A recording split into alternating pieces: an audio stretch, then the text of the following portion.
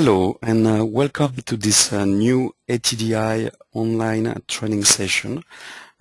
Today the goal will be to provide an overview of ICS Telecom's capabilities. ICS Telecom is ATDI's flagship product for radio communication analysis and planning and optimization for civilian technologies and applications. ICS Telecom overview.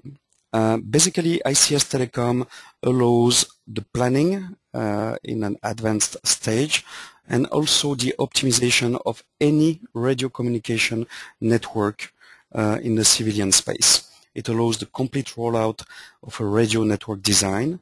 It does allow as well interference calculation and analysis.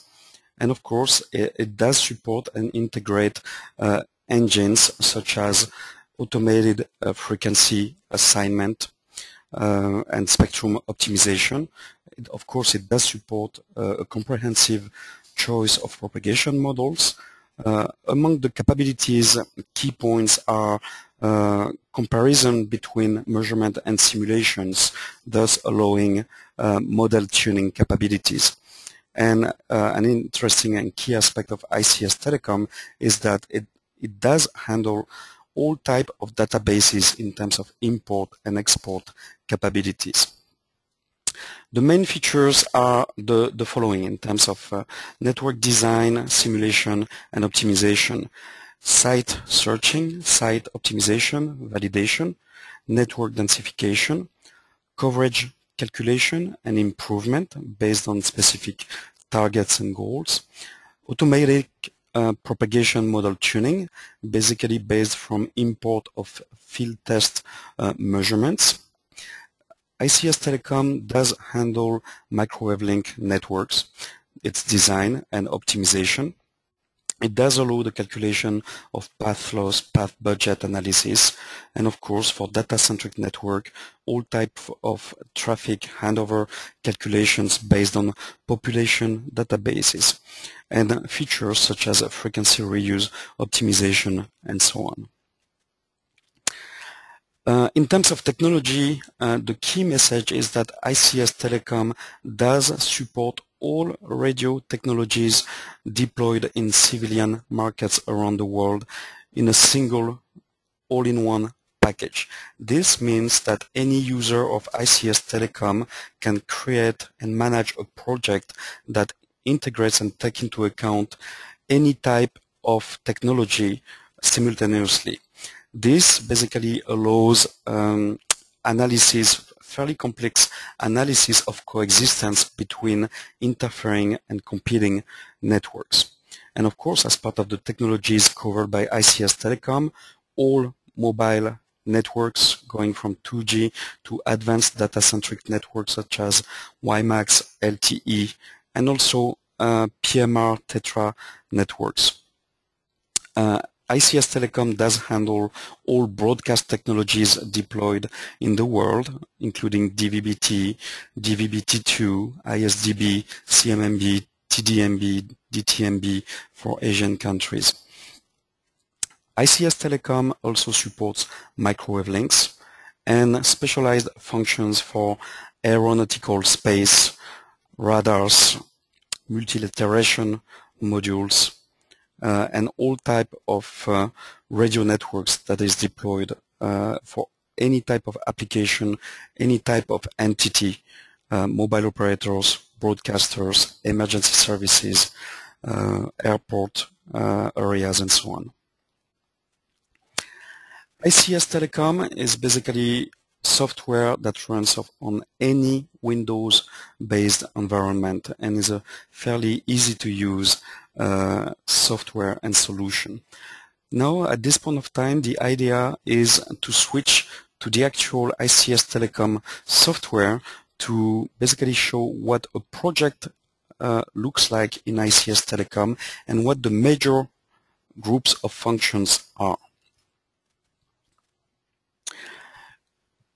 Here, we just open ICS Telecom solution with an existing project. So what is a project in ICS Telecom? A project in ICS Telecom is composed of different layers.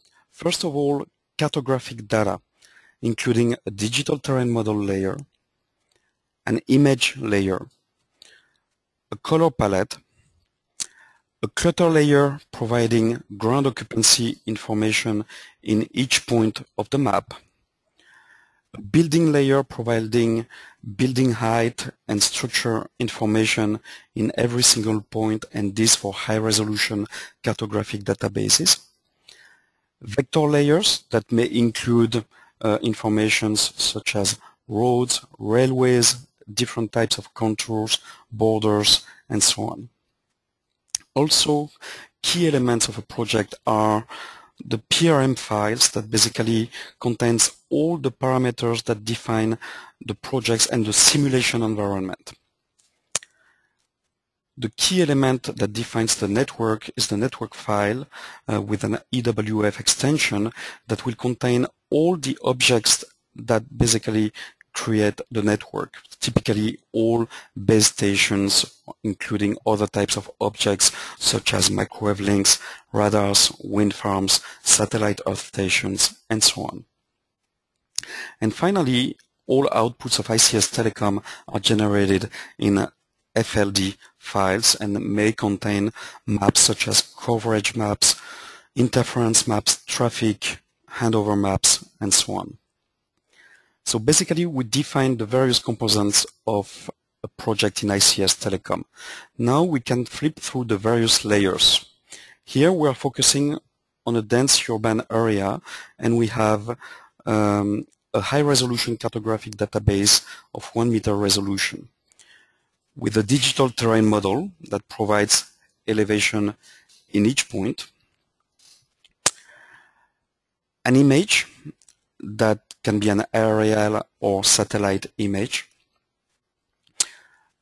a clutter layer that basically provides ground occupancy in terms of classes, and it will tell you and provide the information in each point whether it is urban area, water, open area, roads, railways, airports, depending on the number of classes, and a building layer that provides building height and structure information in each point. Of course, digital terrain model, clutter layer, and the building layer information are being used in all calculations in ICS Telecom. Now, typically on this screen and on this zone of interest, we are basically seeing some objects which are basically base stations. Here we are dealing with a small LTE network in a dense urban area. ICS Telecom has some import and export capabilities. This means that you can do anything manually for small networks in ICS Telecom. You can import or export to and from basic ASCII text or CSV formats, or you can interface with the most common database systems such as Oracle, SQL, Access for heavy data and large and wide area networks. Also, ICS Telecom does feature some 2D and 3D display for visual analysis. Here, for instance, we are switching in a 3D viewing mode. ICS Telecom does provide the possibility to do some path calculation and profile analysis between any 2 points of the network. For instance, between one base station and a point on the map.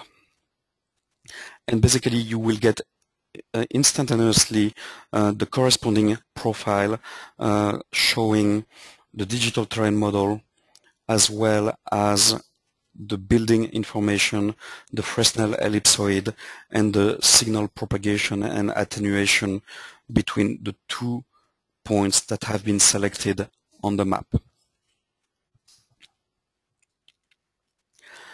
The main network planning and optimization capabilities are in the coverage menu that I am highlighting right now.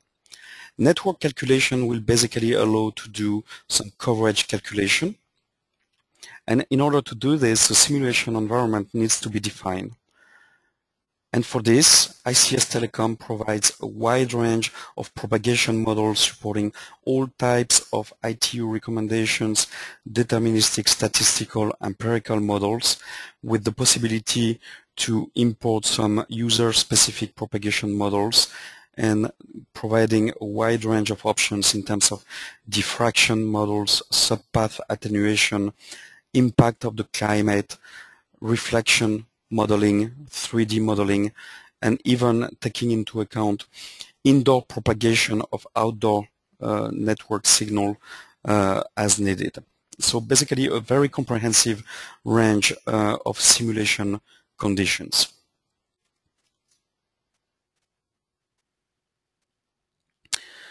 Also, once calculations are done in terms of coverage, it is possible to provide the composite coverage, and are provided for analysis purpose many types of views that can consist of composite coverage, as we said, bare server coverage, available servers, coverage overlapping, margins display, and so on.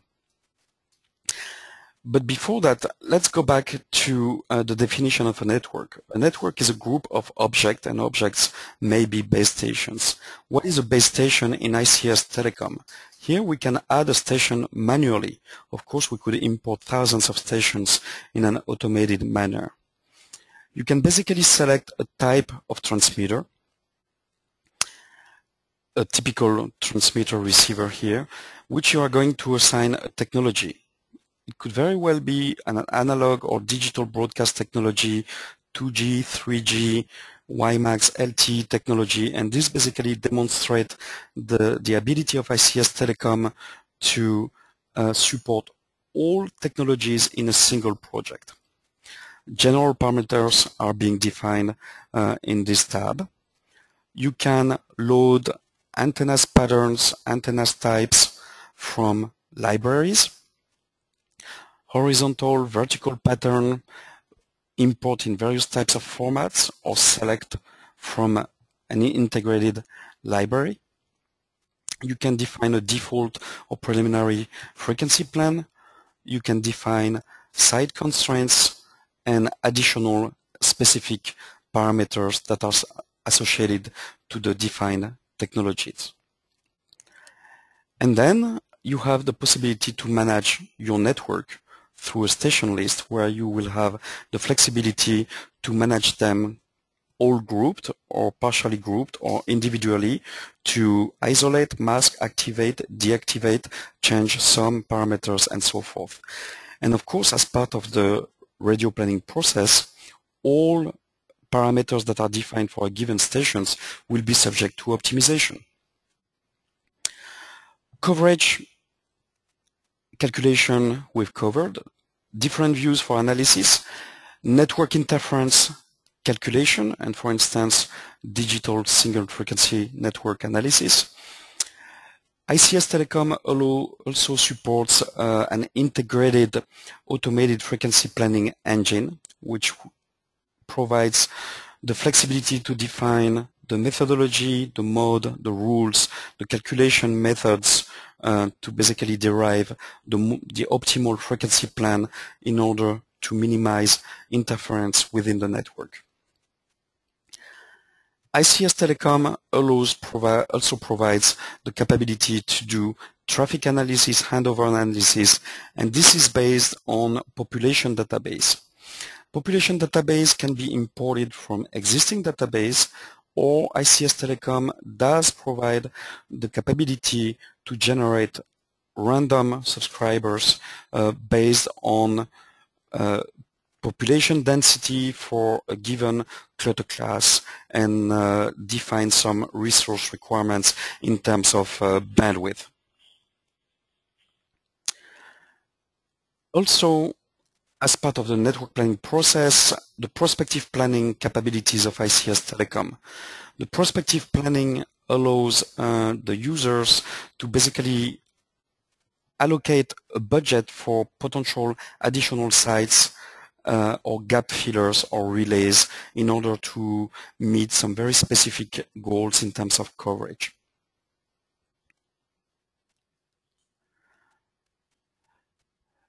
Now we are going to go to the next menu that basically shows ICS Telecom's ability to handle microwave links, where you will be able to basically configure, import your microwave links, calculate interference, go through frequency assignment, and so on. Other menus in ICS Telecom, which again is a fully integrated solution supporting all technologies and all functions in an all-in-one package, basically allow to manage coexistence between technologies. We can manage population databases and go through parenting and traffic analysis and so on. Then we have some technology-specific menus for WCDMA, LTE networks. ICS Telecom does support satellite functions, allowing to compute satellite coverage on the ground and also to analyze coexistence between satellite Earth stations and coexisting technologies and services. Also, ICS Telecom allows the import of field test measurements in pretty much any type of formats in order to go through the process of correlation in order to tune the models. The goal being that ultimately ICS Telecom will integrate the most accurate models in a range of 95% accuracy for future simulations. So the goal of this presentation was basically to provide an overview of the main capabilities of ICS Telecom, which again is an all-in-one solution supporting all radio technologies with a comprehensive range of functions. We are going to provide additional modules to get more into the details of very specific functions and technologies. And also we invite you to visit our website at www.atdi.com, where you'll find some great resources in terms of technology, white paper, and radio planning and radio network optimization methodologies. And of course, if you have any specific questions, you are more than welcome to submit them to the following address, which is sales@atdi.com. We thank you for your attention, and we are looking forward to having you on our next video module.